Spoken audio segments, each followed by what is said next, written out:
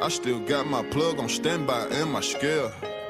I still got my plug on standby and my scale. I still got my plug on standby. Hey, what's going on, man? I want to give y'all a little video. This video right here, or this, by the way, this Icewater 815. Be forgetting about that sometime. Be getting some new subs. They might not know who I am. You know what I'm saying? Little man got a truck, do a little something out here, really off the spot market, but it is what it is. Hey, if you don't already have a load board that you're using and you're on an operator, man, check the link in the description and you can get 30 days free on the DAT load board following our little code that I got. And to the people that have signed up under me, definitely y'all can reach out to me, you know what I'm saying, if y'all got any questions and want to know anything about the load board. I'll definitely help you out on that. This video right here, I just wanted to go over. The load board got like this mobile app that I think is real cool. So I want to go over it real quick. So I'm going to use this phone here and start recording my screen. And we're going to start now. All right, so I can put this up on the screen real quick. And what I usually do is go to Chrome, and I already got it set up to search for the load board. The one that I go to is DAT.com. DAT.com. You can put that in if you want to. It don't really matter. And it'll bring up this screen right here. And those little 3 bars on the side where it say log in, I'm going to hit log in. And then when the options come up with that power, that express, click out of that. I'm looking for that trucker's edge. That's what I'm looking for. So I hit that trucker's edge. It's going to ask you to log in and all that good stuff. You have all your login information. Put your password in, hit log in. Now, I just wanted to show this real quick because it's a difference between searching for loads this way and using the mobile app. So I just wanted to show both of them real quick. What I like the most about DAT is on that opening screen when it first come up, it's going to let you know the inbound loads that's posted and the outbound loads that's posted. So I went over this before in one of my other videos about you want to make sure that if you're going into a place, you want to make sure you can come out of a place. So you always want to look like take for instance, Florida right here. It's telling me it got 155 loads coming in and only 49 coming out. Now, granted, this is at, what, 7:40 p.m., but that's just an example I'm going to use. If this was during the day, more than likely I wouldn't go to Florida. The rate had to be really, really well because it's going to be a lot of competition for loads coming out. You know, you want to look for something where it's pretty equal at, like Indiana, 186 to 198. I'll take my chances in Indiana.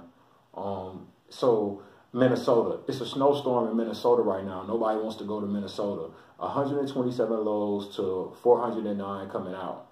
You won't get a load out of there, and it's going to pay good. So anyway, that's off the subject real quick. So go to search loads. And when you go to search loads, I ain't really sure why my phone taking so long. Let's put in Chicago. Let's put in Chicago, Illinois. And I usually put my search radius at like 100. And we're going to change the date for tomorrow because obviously we on the load board kind of late. And we just going to search and see what type of loads come up. They come up. Oh yeah, I always like to, when the search do come up, I always like to search by deadhead origin. I don't know, it's just a habit. I just want to know the loads closest to me right now. You know what I'm saying? And where they going to. So let's take, for instance, let's just take the first load because we just doing this for demonstration purposes. Chicago to Dixon, Illinois, right?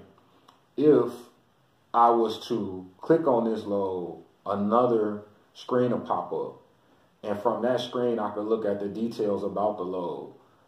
I could see if they put a price in for the offer. If I had a upgraded subscription, which I don't, I could see what the average rate is for that lane. But I'm getting the company name. I'm getting the contact information. I'm getting what office it is.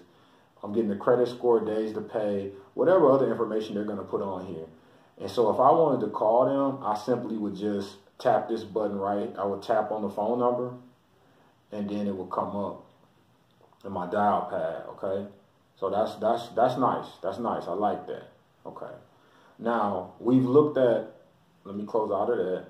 All you got to do is tap it, basically. And, of course, you could tap on their name and you can go read their reviews and all that good stuff. That got all that set up. Now, we're going to come out of here, though, and we're going to go to the mobile app, which is a lot more user-friendly, especially like when you out on the road. And it's going to ask me to sign in again, which it should. And now, this is the mobile one. This is the DAT load board. This is the mobile one. So it's asking me right now to create a search. I could always set my home city and do all that good stuff, but I kind of just like it this way. And I'll create a search. It asks me, do I want to get home or do I want a new search? I don't have no home city set, so I'm going to go new search. And it's trying to get my location, but I got my location turned off, so we're going to put in Chicago. And we're going to leave the destination blank. But we're going to definitely change the date to the 13th tomorrow. And we're going to see how many loads come up. It's set for 100 miles already. We go to search.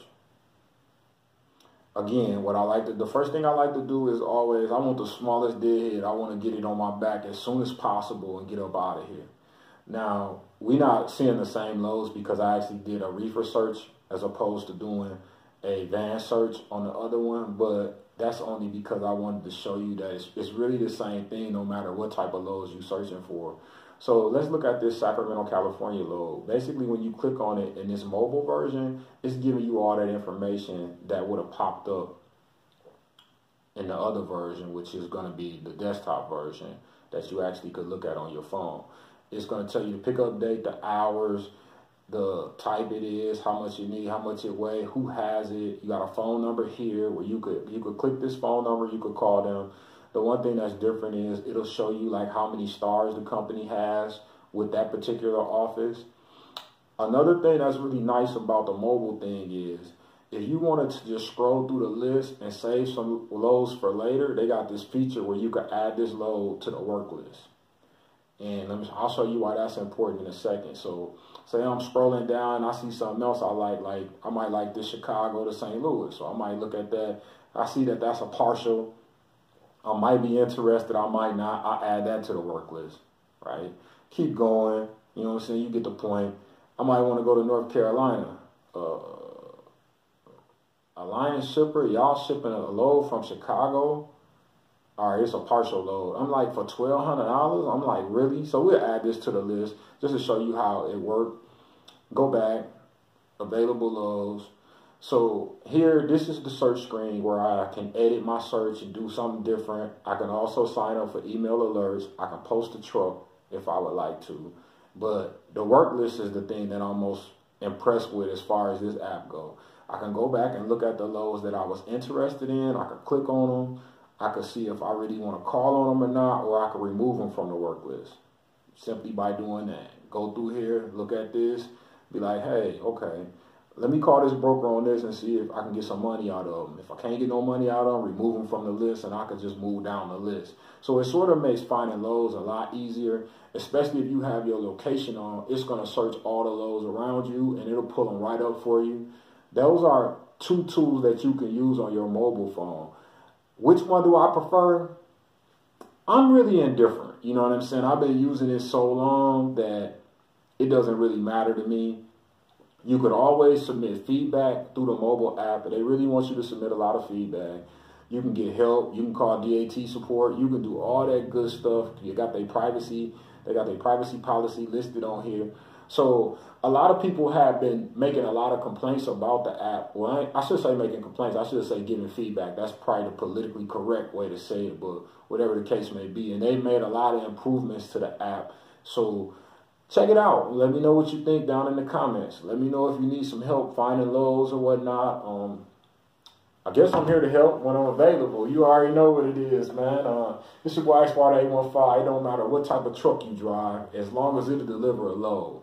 But you ain't gonna make no money in trucking if you can't keep that left door closed. Hey, I'll see you next video, YouTube. Y'all be safe. Been through a lot of pain in my life, and I pray the Lord take it all away.